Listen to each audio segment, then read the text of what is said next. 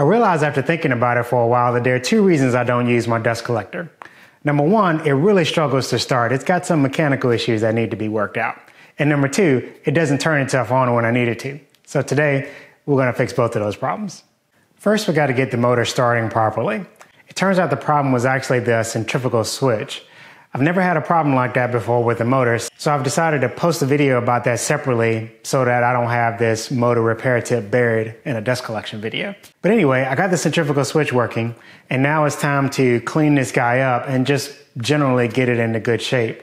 I bought this thing at an industrial auction a couple years ago and never quite finished cleaning it up and fixing it up. In fact, I've barely used it, as I mentioned earlier.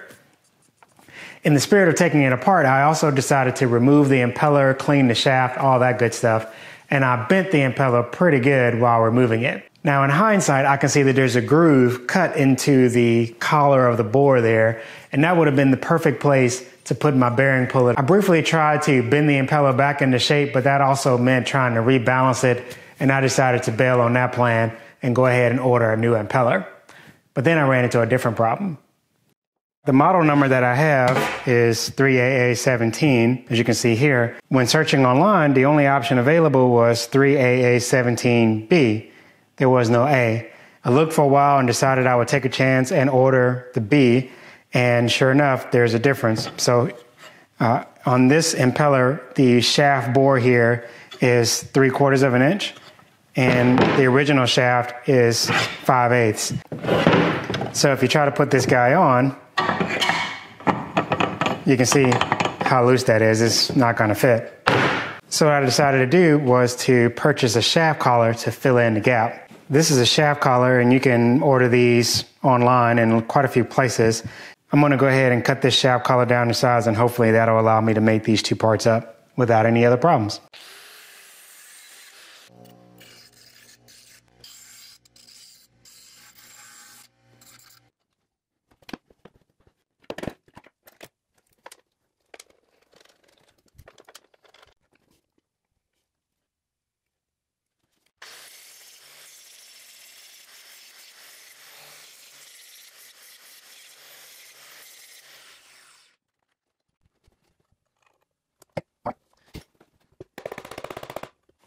So far, all the fasteners on this assembly have been metric.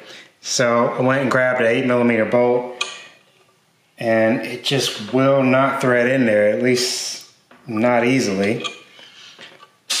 Then I grabbed a 5/16 coarse thread, and it won't thread in there, not without feeling like I'm having to force it. So then I went and grabbed a thread gauge. I've got it set to 1.25, which is what it should be for the 8mm fastener. And looking down in there, it sure looks like 1.25. So finally I went and downloaded the manual, and it definitely says M8 by 25mm fastener. But the bottom line is, I'm now pretty confident that this should be an 8mm thread, and perhaps just the first couple threads are rough.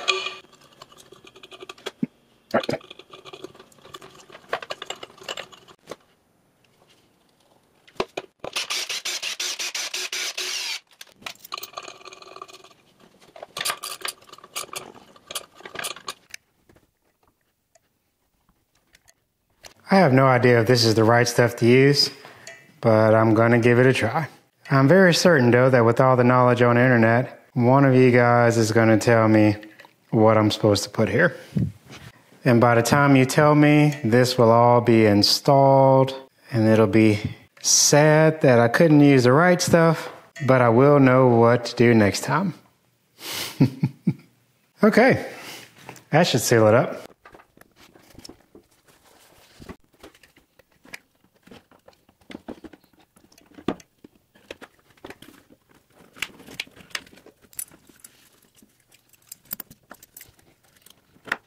Now it's time to decide where am I going to put my dust collector. Most everything in my shop is on casters and can be moved around, but this dust collector is going to be plumbed and everything mounted to the ceiling, so ideally it's not something I want to move very often, if ever. This spot is great because I have access all the way up to the ceiling. I can run a pipe along this wall, which is where most of my tools are plugged in. So there's a lot of good reasons to put it in this corner. The only reason I don't like this corner is because it requires me to move all this stuff out of this corner. So while that really sucks, this is definitely the best place to put it. So let's get to it.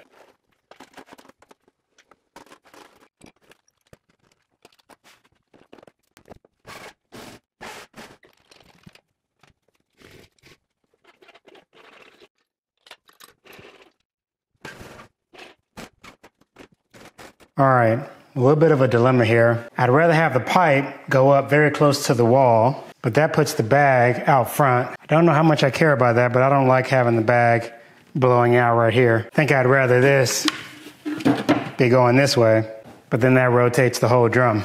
Oh man, that means I might need to unbolt this entire housing and rotate it around 90 degrees. So that should put it on like that. So that shouldn't cause any problems. Let's get this rotated around.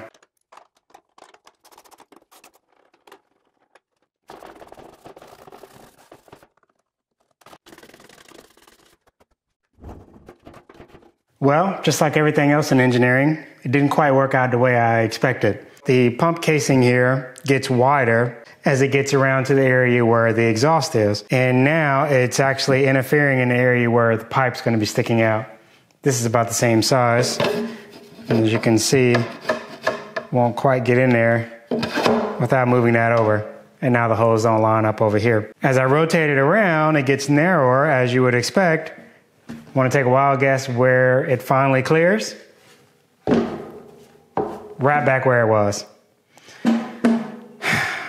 Yep, that's how it goes. Well, I do have one more option, I guess. I could remake this 3D printed piece in that metal plate on the bottom with a little gooseneck-like offset on it. I feel like I'm just going to run into more problems when I start doing that, and I'm going to end up making more pieces. If it really bothers me later, I'll go back and redo it.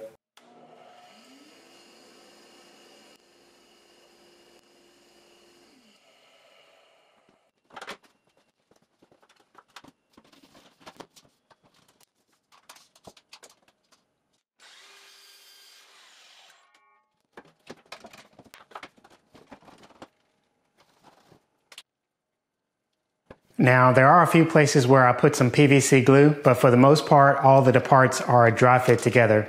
Also, the PVC pipe that I'm using is the thin wall sewer variety. Much cheaper, but just as effective. Picked that up from Bob, what I like to make stuff. Bob's also got a great video on his dust collection system, which is also automated with an Arduino setup. So I recommend you check that out. In fact, I'll put a link in the description. There's one more topic that comes up related to PVC and dust collection, and that is the possibility that a static charge can build up on the PVC pipe and possibly ignite the sawdust. You've got a really flammable material, sawdust, flowing through your pipes, and you do have a static buildup that can develop on your PVC pipe. This is supposed to be resolved by adding a ground wire to your system and grounding it to your house. I've investigated this topic, and I can't find a single documented case of a static charge building up on a dust collection system and then causing a shop to catch on fire. I personally don't think it's a realistic concern, but I will add a grounding wire, if only so that my neighbors aren't worried about my shop catching on fire.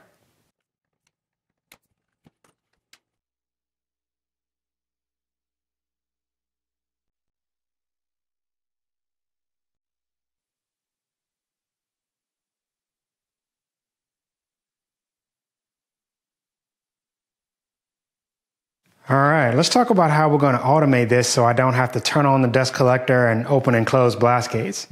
So here I have a custom designed blast gate. It's a compilation of components. As you can see, this is just a plain plastic blast gate I ordered on Amazon. It was like $6, $7. And these two components I 3D modeled in SolidWorks to hold everything together. And then here we have a linear actuator, a pneumatic linear actuator that's double acting, which means it takes air to extend it and then air to retract it.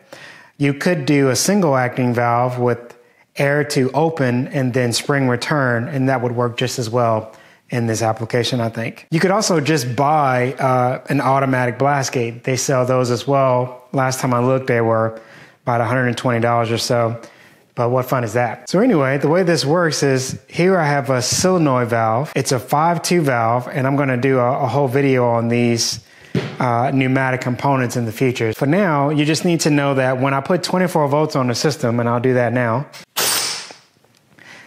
the valve extends and the gate is open, as you can see there. If I turn off the voltage, it closes.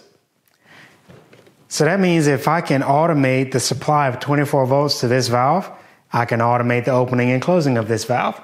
And that's exactly what I'm going to do with a series of relays. So now we get down to the awesome part. Here we have my start switch for my table saw in this particular case.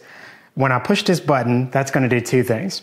One, it'll turn on a table saw, obviously, but it will also turn on a relay. Now relays are amazing. These are electromechanical switches that can turn on other switches. The reason you want something like that is because it makes your system smart, and it can also activate switches of different voltages. In my case, I've got a 24 volt solenoid valve that I need to turn on, and I've also got a 240 volt contactor that I need to turn on for my dust collector. Now, a contactor is also basically a relay. It's just a really giant one. And this is what's going to allow me to turn on and off the dust collector without having to flip a switch. I'll put a wiring diagram here on the screen for you so that you can see kind of a sample of how each tool is going to be wired. I've got another relay sitting here to give you a different example. This one's a 24 volt relay that can turn on two different circuits. But the point is, these come in a lot of different variations, and they're a really powerful tool for automating your shop. Just about any sort of automation project is going to rely on relays, so these guys are definitely worth getting familiar with. All right, ladies and gentlemen, final test. Everything is turned on. Yes! Woo! Oh, man. Yeah, buddy. Yes. Closing, turning off. Yeah. Doesn't it feel so good when it works? Ah. That is beautiful. So, quick tip, if you don't have a zip tie long enough, you can always connect them together.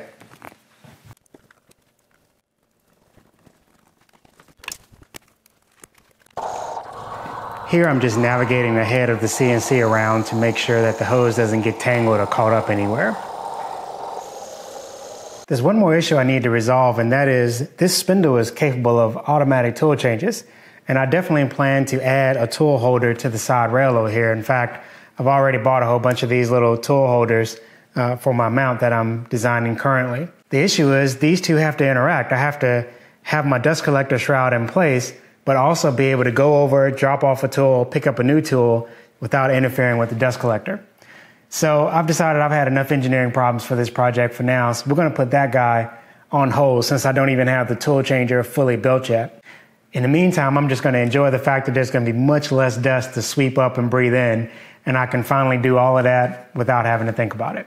Now that I've done this, it's got me looking at everything going, can I make that automatic? Anyway, I'd love to know what kind of things you guys are automating in your workshop, or what would you even like to do and maybe you don't know how to do it. Let me know in the comments and maybe I'll make a video on it. Anyway, thanks for watching.